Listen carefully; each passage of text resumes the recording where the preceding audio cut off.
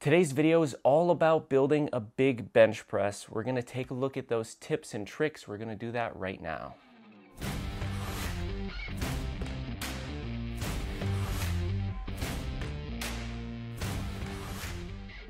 Hey everyone, welcome to Science Based Fitness. I'm Adam, thanks for checking out the channel. Today we're gonna discuss how to build a bigger bench press.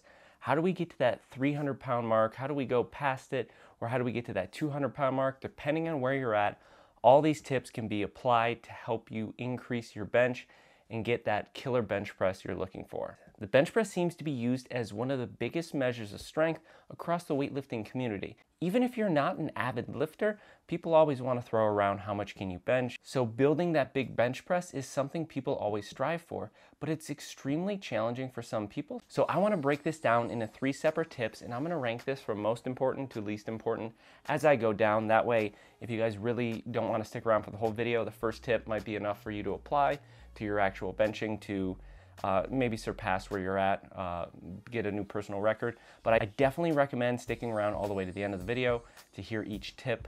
Now, in my own personal lifting, I've used these tips to help myself get to a 315-pound bench press. Now, at 163 pounds, I was super happy with. Growing up, 300 pounds was the goal.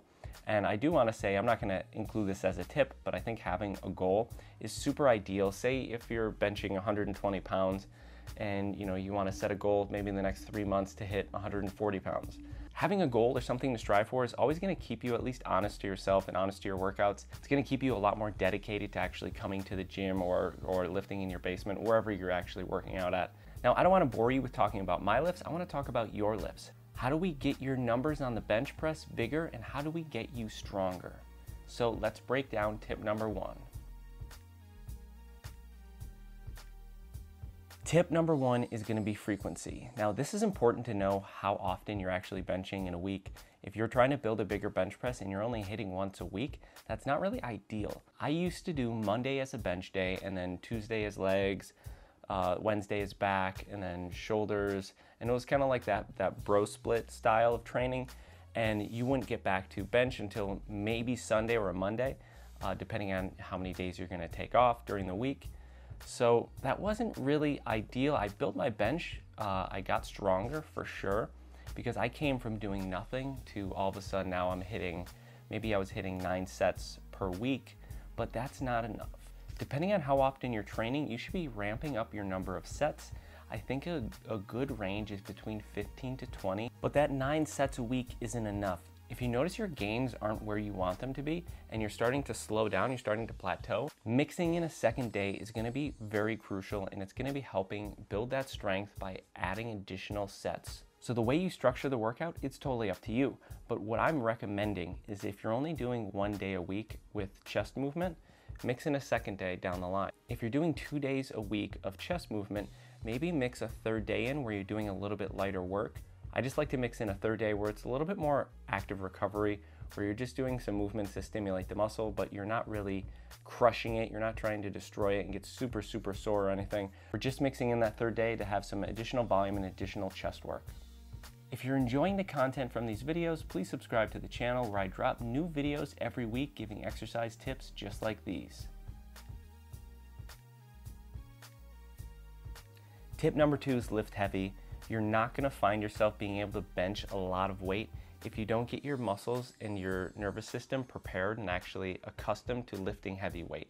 If you're benching 135 pounds for say 20 reps, and that's, you do 3 sets of that, you're going to get stronger. But it's not in an optimal fashion. I mean, your endurance, you're building mitochondria, your endurance is going to go up. That's great. If that's what you're training for, that's awesome. But if you're trying to build a big bench, that's not the most optimal path to take. Lifting heavy weights for lower reps is going to give a better stimulus to those muscles and prepare them for other max lifts and heavy lifts that you're doing. And this isn't just my opinion here. The studies show this too. On the screen here, you can see a study that was able to show that lifting heavier weights led to more optimal strength gains versus moderate or light weights. Tip number 3 is variation. Anyone that benches and works out, you find yourself hitting plateaus all the time. Variation can alter the stimulus that your muscles are going to be feeling and help surpass plateaus. I do personally feel like there is a frame to weight ratio that you can lift, and you start to have to really be super, super dedicated and consistent, where that frame to weight ratio that you can actually lift starts to, peter you out. And that's kind of where I felt like I was at 163 pounds to be able to bench 315 or 320. At some point, I'm gonna get to a weight where my frame to weight ratio, it just can't lift any more weight. So in order to get to that point, I'm gonna recommend mixing in variation.